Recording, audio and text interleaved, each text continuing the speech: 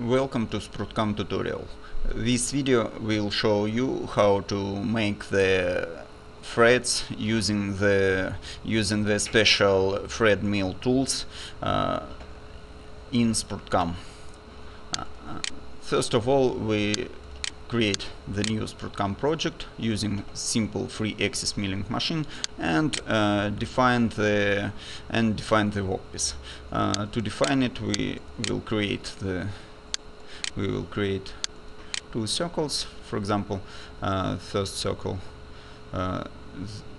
radius maybe 19, and the next circle, for example, this radius. Nice. After that, define the workpiece.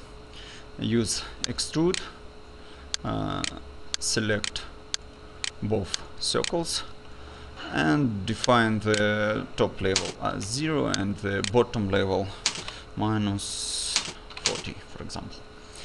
Edit. Nice. And the next, creating new whole machining 5D operation.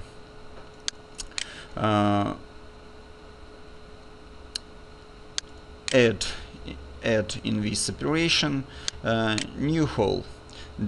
Diameter of my hole will be 40 and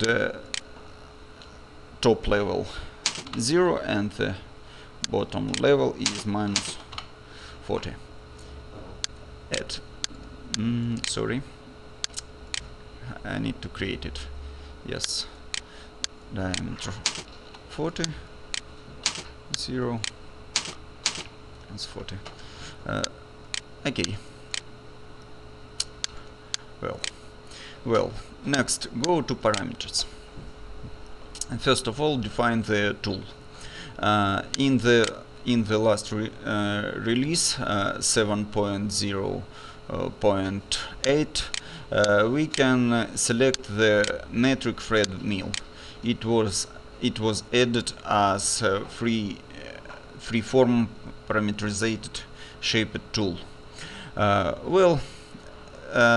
This tool has some parameters: pitch of the thread, length and diameter. Define the, for example,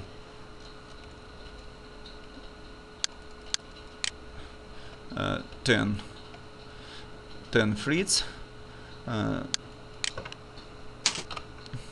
It will be length.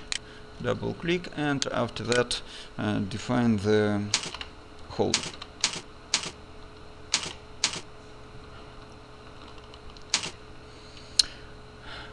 Well, it will be our tool. The next, since it is not important for the demo, go to the strategy. Select machining by spiral or thread milling. In C-code format, use long hang. It depends if your CNC control support or doesn't support the special cycles for the thread milling. Well, first of all, we will machine inner thread. So the thread type ID, machining from top to down, spiral direction right, thread depth. Distance, it's the depth of the thread, 1 millimeters, and the spiral step must be equal to the pitch of the tool. It will be also 1 millimeter. After that, start count. We can define taper angle also and create the conical threads also. We will use a special tool with special insert, and we can divide our tool path in axial direction. So we will create one turn for the count, and the distance is the 10 millimeters. That's all. Calculating the toolpath, and go to the simulation. Try to look at the result. Yes.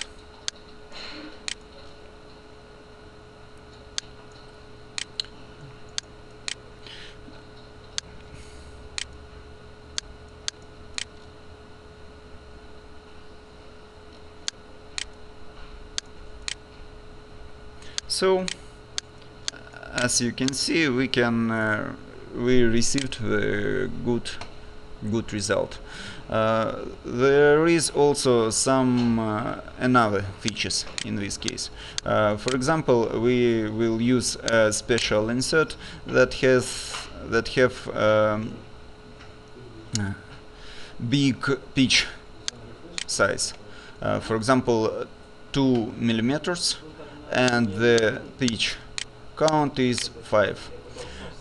Well, in this case, we can generate the same thread using these parameters. For example, make turn count, click run, recalculate it, and after that reset the previous result and go try to simulate. That's all, and the next. That's all, and the next.